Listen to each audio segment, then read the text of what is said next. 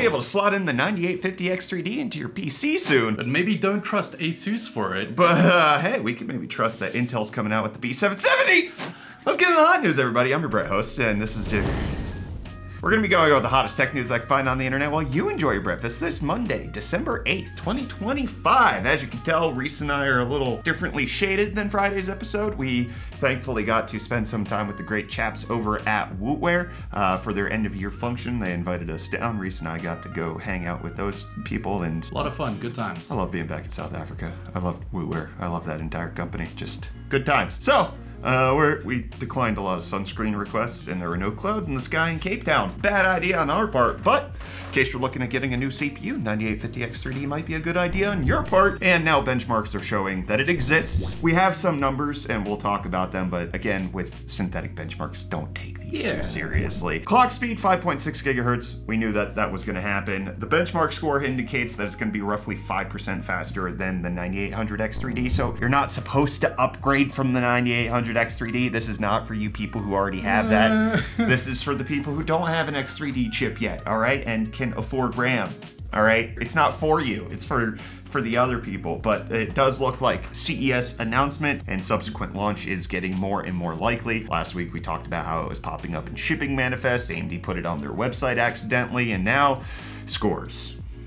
But in case you want to remember when CES is happening, you should definitely use today's video sponsor. We're some busy little bees around here. Multiple videos going live every day, managing multiple Twitch streams, and tinkering with goofy stuff for future writing. It's super easy to feel overwhelmed and get a little lost in the sauce sometimes. Lucky for us, and for you if you're also a busy bee, today's sponsor Akaflow is here to help organize and streamline even the wildest of workflows. A big win for Akaflow is the focus on time blocking. By dragging and dropping your tasks and setting how long they'll take you, you can visualize your day ahead. This is great for fighting off dreaded procrastination and gives a nice boost to your focus and productivity. You can even customize your event blocks color and other preferences, so you can get info at just a glance. Akaflow even makes it easy for all your tasks to be in one place. Unlike those slowpokes that have to copy everything over from Gmail, Slack, Notion, whatever, you can simply connect your productivity tools and have them centrally located in your universal inbox. Your 2 p.m. meeting from Gmail, right there. Your boss asking for that project in Slack, you won't miss it in Akaflow. If you want a little extra help too, Akaflow has an AI co-pilot that learns from your habits and can make intelligent suggestions to help improve your workflow. The co-pilot can auto-assign tasks based on your personal preferences, so if you're getting flooded with all kinds of different work-related requests, they can be nicely sorted and ready for you to block out. If you're the type of person that benefits from a productive morning ritual, then Akaflow is the perfect way to step into an organized and customizable flow. You even get a one-on-one onboarding session when you start, so you can have a hands-on tour of the program and ask any questions you may have. Check Akaflow out for yourself via my custom link in the description below. Huge thanks to Akaflow for sponsoring. And like clockwork, you can put it on your calendar that somebody's gonna leave Apple, because there are major departures happening at the iPhone company, with them having, I think, roughly half a dozen executives leave in the last few weeks. That includes people who are senior vice presidents and other vice presidents and major players, vice president of human interface design, which is how you interact with the machines, and the senior vice president for machine learning and AI strategy. You probably got rid of. I was about to say, that one a little justified. I see it. But Reece, get ready to be devastated, because reports are coming in that the next departure is likely to be Johnny Strauss, who spearheaded the entire Apple Silicon campaign. I know. So the guy who's responsible for the fact that Mac is awesome now, both power efficiency on battery life, also just straight up performance for like an integrated little. This guy is looking to depart for not entirely clear reasons, but just not necessarily feeling like Apple's going to be his future, and that Apple does not want this to happen, so they're offering substantial pay packages, more responsibilities, which is a good thing at this level of where you are. I fully agree. Or even becoming CTO, which would put him very, very high in the company. And given how impactful Apple Silicon has been, I don't necessarily disagree. I want him to have a good negotiation with Apple, because he needs to stay, please. Actually, so think of it from the other direction, right? I'm sure that there's plenty of other super capable engineers at Apple who can handle, you know, iterative chip development. This could potentially mean that, like, if he goes to work for somebody else, we get more competition and that there's a better like ARM processor out there. Maybe he goes to Snapdragon and makes those less garbage. That would be potentially nice. Wouldn't be the worst. Exactly. So there are valuable reasons to move on. But even though this is valuable in a monetary sense, I don't find it personally valuable. Netflix announcing that they are acquiring Warner Brothers. $82 billion is the total package. This has to happen after Warner Brothers dumps off Discovery, but makes it so that Netflix can have Stranger Things and Game of Thrones, and then they can all be in Fortnite together. Yay! This obviously has a lot to go on. Netflix saying that nothing should initially change. HBO Max should stay, Netflix should stay, but eventually things will merge together. They're still gonna do theatrical releases for a whole bunch of stuff, which Netflix has already been getting into with things like the Knives Out series. Yeah. But there's a lot of questions around here. So it has to go through Warner Brothers shareholder approval. Regulatory approvals is gonna be a massive one. It's gonna be a tough one, I think. Yeah, it's very unclear if this is actually gonna go through. Plenty of people on both sides of the political aisles in the United States are vocalizing some dissent with this. Certain reasons on different sides for why it's going to happen, but I think regardless, the customer is going to suffer for this because Netflix is just going to raise their prices by whatever. We know it's coming. Yeah, there's no way that this ends up being just a net gain for the customer. We're going to have to pay for it, and not necessarily a fan of the idea. And some people aren't a fan of the idea of putting ads into your chatbot, and OpenAI says they're not ads. We promise. It's not an ad for us to advertise stuff. It can't be. All right? Okay. So I'll hear them out. So because of lack of revenue, these chatbot companies have to make money somewhere, and the idea that they would be putting ads into these feeds has been a report for quite some time, and there's been screenshots of it happening. OpenAI's executive saying that anything you're seeing is either not real or it's not an ad, okay? It's rather an app integration, which is something totally different. Different. Especially when you look at somebody like Benjamin and his little ChatGPT 5.1 setup where he actively pays for a subscription to ChatGPT, asked ChatGPT about a BitLocker issue that he was having that he needed to figure out, and he should shop for home and groceries at Target. So this is just purely an app integration, okay? This is not an affiliate linking, right? There's probably no back-end kick from Target. There's probably no agreement there whatsoever. Even if it was relevant, this is not an ad for you to go shop at Target. No, but you should go shop at Target. Especially if you have a computer, go shop for groceries at Target. Yeah. Allegedly, they're going to be working on this to make it more relevant, but it's not an ad, all right?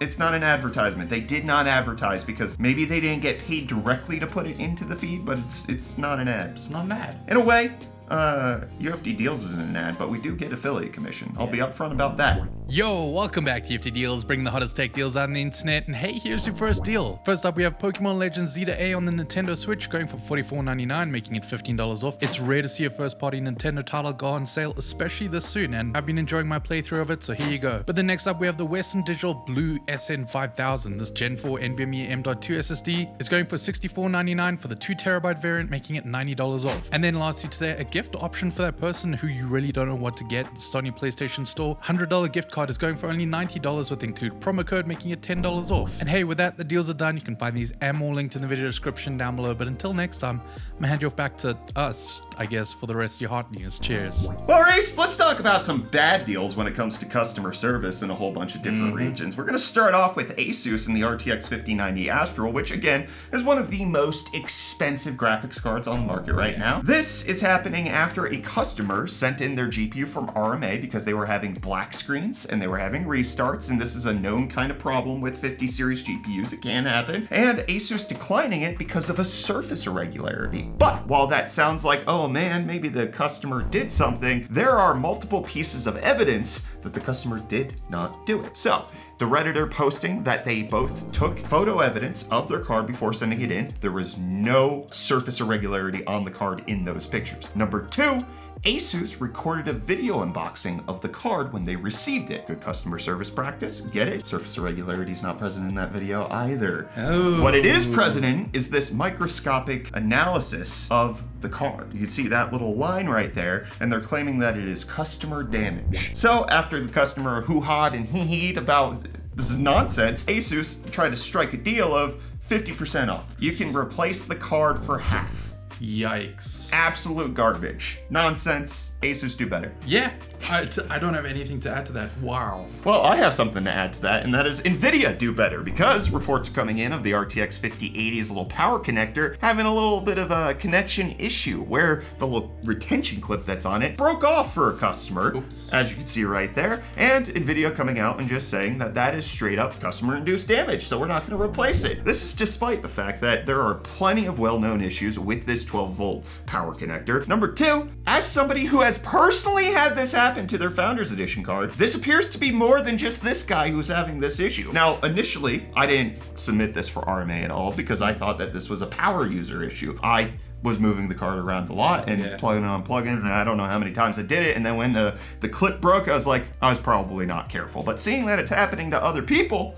But it's a plastic clip, they break all the time. It's delicate nylon, and for Nvidia to say that this was the end user's problem, Nvidia do better, replace their card. Yeah. You're a $5 trillion company, replace the 5080. That's a pretty simple conclusion that we want to happen there. And Dell and Lenovo are coming to the conclusion that they need to jack up prices. RAM, NAND, all of that kind of stuff. It's just prices are elevating. Dell and Lenovo coming out and saying that they're going to have to raise prices 15 to 20% right now, mid-December. That's what Dell's doing. Lenovo's going to happen sometime in 2026. They're saying that the price increases on RAM and NAND are just unlike anything they've ever seen. Looking at end user pricing, I don't disagree with them, and so in order for them to continue to be profitable, they will have to start not eating the cost, but instead passing them on to you. But in those little devices, Intel chips are there, and Intel wants you to think that they're doing well, because they said that the reason they're not selling more of their Lunar Lake and Arrow Lake chips is because there's not enough capacity to go around. They can't make enough. Of course, yeah. If they could make more, they could sell more. That's what they said. You figure out what to do with that information. But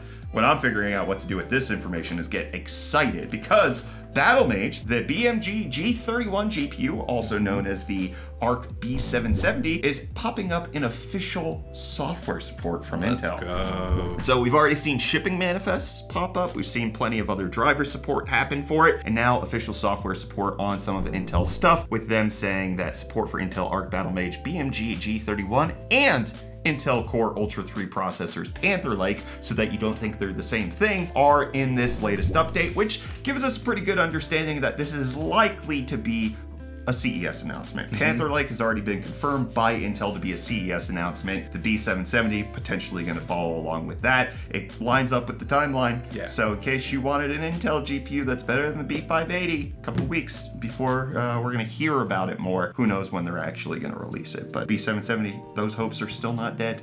Keep them alive. I will continue to hope. And I'm going to continue to hope you guys write better comments. Let's see what you had to say on Friday's episode of Hot News. We got GDRS saying, glad to see the return of physics. And Mr. Visionary saying, Nvidia has to pay developers. Oh, poor Nvidia, richest company in the world. And Lost Cosmos saying, for an $800 to $1,000 GPU, I want to be able to play all my games. That includes old titles, not just the latest ones.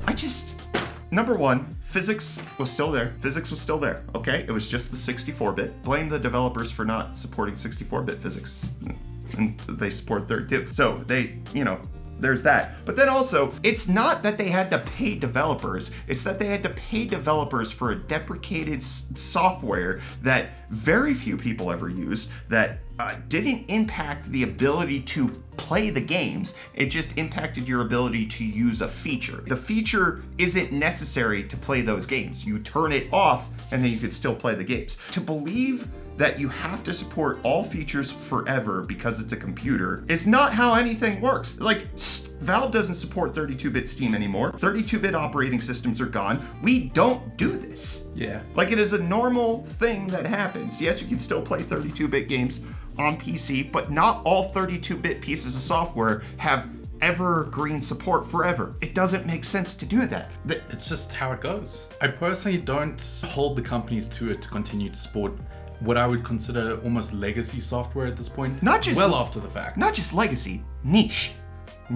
legacy software. I'm not on the hype train of hating Nvidia for this. And then we got Dallas saying, I test in prod. I sure do. Okay, so we're talking about the UFD RPG that launched. Part of that is that I kind of have to. There's really no way for me to test on a non-stop live stream with like actual integration with the live stream. I can't take the stream down because then I can't do the testing because nobody's there to actually do. It's a whole thing. So there's part of that. There are ways that I can do some testing around that, but but another patch dropped this morning, version 3. Whole bunch of balancing updates. There's new skill sets, new features, so if you tried it out, I also wiped the save file, and we didn't have a backup system, so there's a new backup system for save files. Yeah, so that this doesn't happen again. But yeah, you're gonna have to start over. So the pin message clearly states that I wiped it. However, given that this is a game in an alpha state and I'm a bad developer, this will likely not be the last data wipe. So, but thank you to everybody who's played around with the UFD RPG. We're gonna continue to make some progress on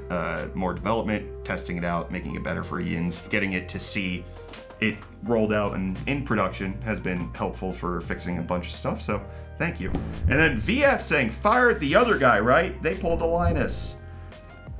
We've fired nobody. If you're referring to me moving and you not seeing like Kyler or Michael or anything, they're still there. They're still there. The rule was if I was moving to South Africa, nobody was losing their job because of that. We were gonna, and then everybody else is still here on the South African side, so they're just not always on camera.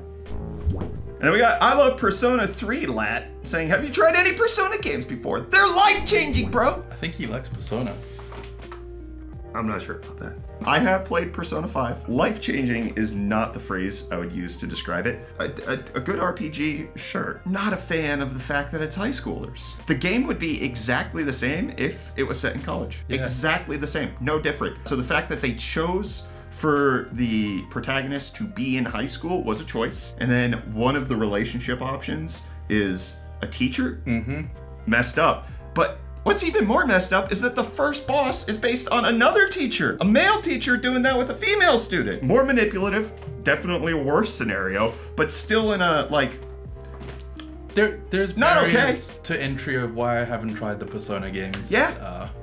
So I have problems with it. Life-changing is not the phrase I would use. Maybe 4 and 3 aren't as straightforward with the all I know is statutory situations. Yeah. We're not Kid Rock in Osmosis Jones, all right? And if you don't know what I'm talking about, just Google Kid Rock Osmosis Jones song, read the lyrics, be appalled, completely devastated that they put that in a children's movie. Yep.